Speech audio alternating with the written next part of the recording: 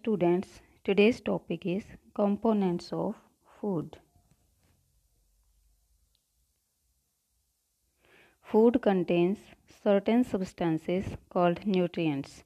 Nutrients give energy to our body. They protect our body against disease and help in its growth and development.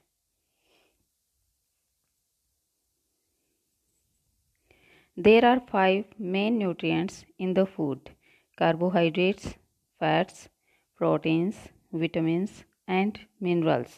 Our body needs all the nutrients in right amounts.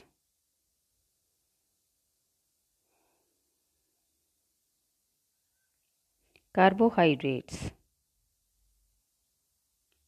Carbohydrates give energy to our body. Wheat, rice, corn, bread, potato, and sugar are some sources of carbohydrates.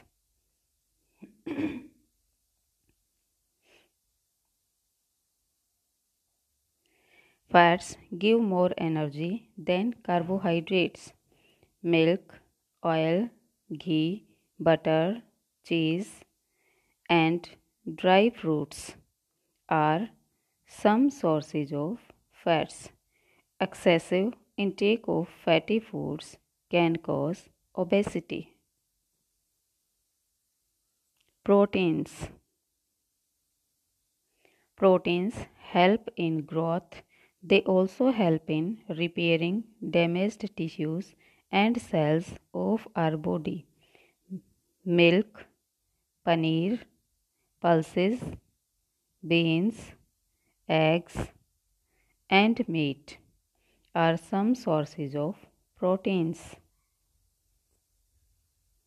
Vitamins and minerals. Vitamins and minerals help in the normal functioning of our body. They help in protecting our body against disease. Fruits, vegetables, and milk are some sources of vitamins and minerals. Vitamin C helps to keep the gums healthy. Calcium makes our bones and teeth strong. Water and roughage. Besides nutrients, our body also needs water and roughage. Roughage is the undigested part of the plant food. It helps in getting rid of waste from our body. Fruits and vegetables are sources of roughage. Water also helps to get rid of waste from our body in the form of urine. Balanced diet. We should consume food rich in nutrients. Our daily diet containing all the nutrients in adequate amounts required for the healthy functioning of our body is known as balanced diet. We should eat food from all food groups every day. You should know healthy habits also.